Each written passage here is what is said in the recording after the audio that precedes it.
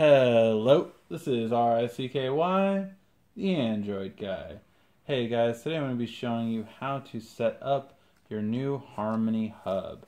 Now this is a device that will allow any smartphone to be used into a remote control for all of your TV needs. And I found this very useful because of the fact, of course, that my Note 5 does not have an IR blaster anymore. So we're going to set up the new hub. And we can do this by hitting the button on the back of the hub. And so you can see on the screen right here that you have it just on the back of the hub. And it's a little red light before you have it, but it'll turn green after you hit the button on the back that says reset. And once it does that, then it will search for the hub. And as you can see, now we're pairing with the hub. So the hub has been found. And now you just need to give the hub the password to your Wi-Fi connection, which that's what we'll do right now. Okay. You can go now.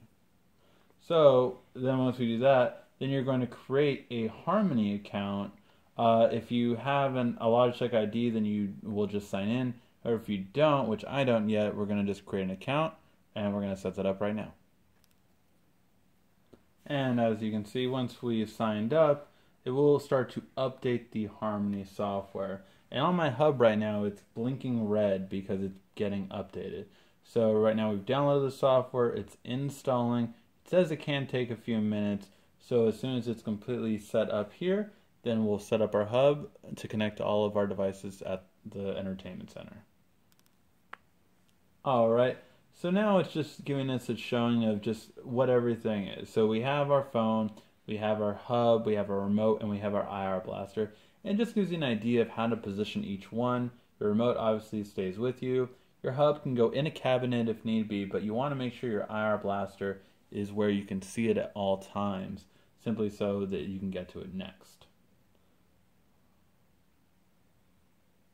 And now you can copy it if you already had an existing Harmony remote. So if you're coming from an older Harmony remote, you can actually just copy an existing one. But in this case, we're going to set up a new one.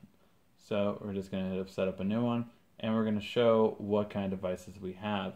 Now this is how many devices you can control from this. Since it does connect to Wi-Fi and Bluetooth, it really can control your entertainment devices, your home control. If you have, say, some lights that are able to control over Wi-Fi, you can control them through here. You also have your computer you can just turn on from here, and you can scan for any other Wi-Fi devices you may have. So for right now, we're just going to go to entertainment devices, and we're going to go for TV and model number. So we're going to go for our TV, which is Samsung. And then we would have to find our model number out. And unfortunately, I don't know it off the top of my head, so I will have to go find that in the back of my TV right now. And as you can see, once you just put in the model number, it's just that easy. It found it automatically. You don't need to check anything. You don't need to test it. It just finds it automatically. From here, you can add more devices and so on and so forth. So you'll be able to add certain things, such as even gaming systems, which is something that I could not add with my IR blaster on my previous phones. So it's a really great feature, and just continue to set up all your devices and it'll be nice and easy. Alright guys, hopefully you did like this video. If you did, please give a like, thumbs up down below. This has been Ricky, the Android guy.